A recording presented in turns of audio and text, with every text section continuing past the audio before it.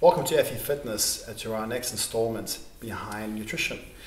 Joining me today is James Cooper, Head Manager of Nutrition at FE Gym, who oversees all the programs regarding anything to do with diets here at FE Fitness.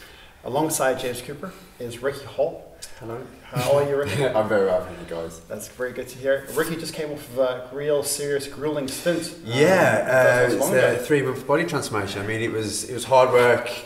It was a lot of hours put in, but we got me in the best shape of my life, and it was amazing. Enjoyed it as well. Yeah, it was really fun. Yeah, I mean, I've started these before, and I just never finished them. You know, so for me to finish this, it's a massive accomplishment in itself.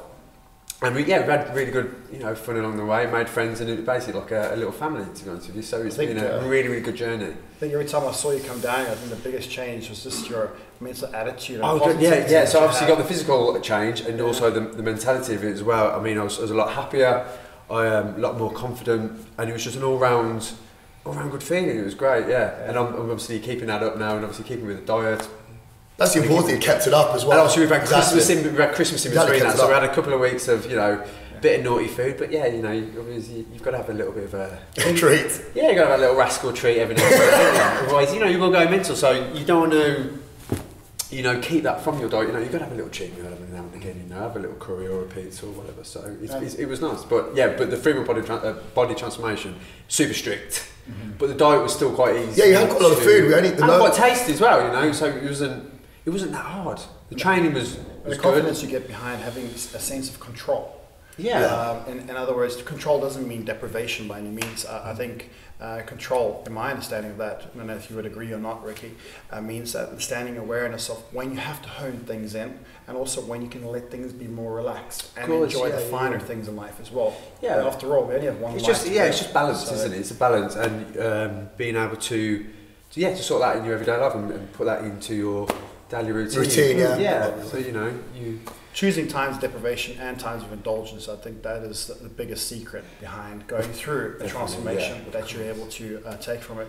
But today we're not here to delve into the complete psychology behind the Metamorphosis Challenge. We're actually going to talk about a topic that a lot of people have not quite necessarily full understanding of, that being of protein. And Ricky was very kind enough to volunteer us to ask questions from a couple of his followers and people that generally look up to you in the world as well as a role model, to give a bit of clear understanding behind what type of protein, all the big questions to ask. Yeah, definitely. I'll start now. I mean, there's a lot of misconception, a lot of myths about protein. So we'll just start it right off the bat. What basically is protein? What is protein? Protein would be a bunch of amino acids joined together by polypeptide bonds, and they form everything in the body. So, but tissue, so nails, which is from keratin in your hair, your skin, your muscles. They just make up everything in your body. If I had to put a protein, if I had to give a definition of protein, for me, maybe not necessarily in layman's terms, but a little bit more of a essential way of looking at protein, it's the essence of life. Building blocks. That's the best way to put it, isn't it? The foundations of... Very much so, because even if you think about on a cellular level, DNA and RNA are all made of protein strands intertwined together behind certain coding as to the way we're going to look one day, the color of our eyes, the color of our hair, the shape of our bodies. And it all comes down to fundamentally to the very basic understanding of protein and amino acids and what they actually do and what they are within our body and in the world itself. So definitely the foundation of life as far as macronutrients are concerned, and that's why I normally call it or refer to it as a macronutrient of life. Okay, amazing. Awesome. Protein, yeah. So that is what is protein, and where am I finding this protein? Where am I getting it from? So there's lots of different sources. The main source that people look at is always meat, lean meats, dairy, eggs. But a lot of your followers are vegetarian and vegan, right? Vegan, so I've been getting a lot of direct messages saying, we've seen your body transformation, it's been amazing, you worked really hard, all that kind of stuff, but I'm a vegetarian or I'm a vegan. Yeah. How can we build muscle using a vegan diet or vegetarian diet? Yeah, so I mean, I haven't got a clue, so... I think to start off that topic, James, I don't know if you would agree with me, but there are 3 fundamental amino acids that would generally be deficient in a vegan or vegetarian's diet. Those being tyrosine, carnosine and carnitine.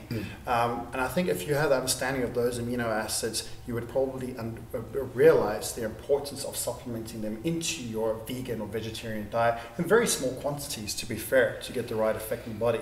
But these amino acids are very, very important for vegans and vegetarians because they control cardiovascular health as well as brain health, particularly the output of the neurotransmitter, which we call dopamine, which is excitatory. It makes you aware, happy, and feel the sense of accomplishment. So as far as your vegan follower or vegetarian follower is concerned, James, I mean, you can definitely structure a well-balanced diet without eating meat. So the main problem with vegetarians or vegan diets is that all vegan sources are what we call incomplete proteins. So they don't contain all the 8 essential amino acids. But what you do actually is something called mutual supplementation. So rice, give you an idea, so you have rice and beans, both have protein in small quantities, but they're vegan sources. Rice is deficient in lysine, which is an essential amino acid, and beans are deficient in methionine. So what you do is you have those two together, and then you're given a complete protein source. You have all 8 amino acids. So you have to be very diligent when someone becomes a vegan. A lot of them will go, "Oh, I'm just going to be vegan," but they don't actually think about what they're eating. So there are ways to get around it. Plus, there's plenty of other good vegan sources nowadays as well. They can eat quinoa, but the other one as well is corn. Is another great vegetarian source. They can have tofu as well. That's high in protein. High in protein, yeah. Tofu's high in protein as well. Okay. There's plenty of other sources they can have as well, and also pea protein as well now. Pea and rice protein. The reason quite often in high quality protein powders they have pea and rice again is because peas are deficient in methionine, rice deficient in lysine. You have those two together in a protein powder. So people actually know what they're doing. Create protein powder, those two in. Yeah, so you can get in good shape with being vegan and vegetarian. I think there's a responsibility, James, to people that become vegetarians. There's a huge movement now in the fitness community for people to have the rage or whatever it may be to become vegan for animal rights or whatever type of moral reasoning that they've chosen toward this movement, which is I completely respect. But behind that, one needs to take the responsibility to understand that food sensitivities will definitely rise up from an overabundance of foods coming into the diet that you haven't had access to before. As an example, corn or tofu, particularly tofu in Caucasian populations from Northern Europe. We just, for the most part, don't necessarily always contain the right type of concentration of enzyme activity to break that down as a food source. You've never had it before in our population. Creating inflammation and disruption to the immune system. Yeah, so we'll answer the question, yes, they can, but they need to be diligent about how they eat it. So there are vegetarian and vegan sources. So you still need to do your research, exactly. Yeah. So you make sure and just be smart about it. Be smart about it, exactly. But there are good quality, back to the quote, they have good quality protein powders out there. Yeah, so there is fully vegan protein powder. So I don't know. Obviously. Yeah, there's plenty of companies. Top of my head, the top one I can think of top of my head is something called Sun Warrior Protein, which is a good quality. Fantastic. That's the one we got. So there's plenty of hemp protein, rice protein, and pea protein. Fantastic. Right? And it's a good combination one as well. That's the one I was talking about. Yeah, that's the one I think top of my head, which I use with my clients. They're brilliant. Yeah, that's very good. But behind that, also, just was saying, you want to actually test each source of those proteins out, just to make sure that you don't have a sensitivity toward it. And the easiest and cheapest way to actually do that, besides going for a complex blood panel through a biochemist, which is very useful at times, but sometimes you want an immediate window to see what's going on, is choose a protein source, a vegan protein source. As an example, hemp protein or rice protein. Consume that protein source. Wait an hour after you've consumed that protein source, and simply by getting a diabetic blood monitoring test from your local pharmacy, which may cost you £20, measuring your before and after glucose readings should give you an indication of whether or not you're having some form of immune system reaction to that protein. If it's excessively elevated, you know that protein source may not necessarily be beneficial to you or your immune system, let alone the recovery from your workouts. So not to put that type of protein powder into your routine. And the same thing can be said for meat eaters as well when it comes to whey protein, casein protein, or egg protein, to do that same formulation of test. Oh, awesome. Right, so finally, how often and how much protein should I be having during the day or during the week? Or it depends, obviously, how what you want out of your training, whether you're going heavy or you're going toned or losing weight. So how do you gauge that? So what the British Dietetics Association and what I learned at university was 50 grams for protein per day, 60 grams for a female, 60 grams per day for a male. That differs massively for someone who trains. because simply we're breaking down more tissue. When we're training, we're breaking down more tissue, we're building more tissue. So we need more amino acids from the protein. So at a guess, what I would usually do with a client is a safe bet is a gram per pound of body weight. That's a safe starting point. It can change with more training. It can change with someone being more stressed, but a good starting point is a gram per pound. That's what we tend to do, right? Definitely. But also having said that, I think it comes down to the reaction someone might have of introducing more protein to their diet. Of course, yeah, they're not used to it. So, if someone has had 50 grams protein for the most part in their diet for many, many years, and all of a sudden, which a lot of trainers and a lot of organizations do haphazardly, is throw them up to 170 grams. Now, the problem there is there's a higher concentration of certain amino acids, one in particular which you mentioned before, methionine, coming into the body.